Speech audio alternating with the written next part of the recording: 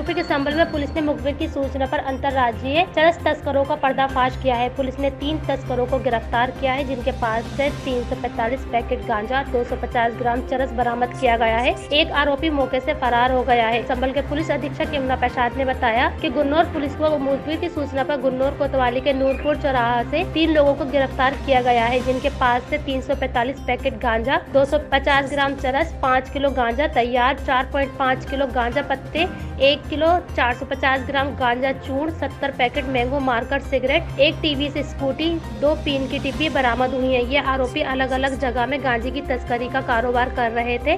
अब इनकी गिरफ्तारी हुई है। एक आरोपी फरार है, जिसकी गिरफ्तारी की प्रयास की जा रही है। इन आरोपियों को विधिक कार्रवाई कर जेल भेजा जा रहा है। क्या मामला है? जनपद संभल के गुन्नौर थाना क्षेत्र में मुखबिर की सूचना पे एक दबिश की गई, जिसमें 3 व्यक्ति गिरफ्तार हुए। उनके कब्जे से अवैध 345 पैकेट गांजा, चरस 250 ग्राम, 5 किलो तैयार गांजा, 4.5 किलो पत्ती गांजा और 450 ग्राम चूर्ण व 70 पैकेट जो पाइप है जिससे ये इनहेल करते हैं, गोगो पाइप और इसको सिगरेट पीते हैं, वो बरामद किया गया है इनके कब्जे से।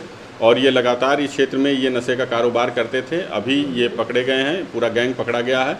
अब नशे के कारोबार पे अंकुश लगेगा। इन सभी को अब जेल भेजा जा रहा है।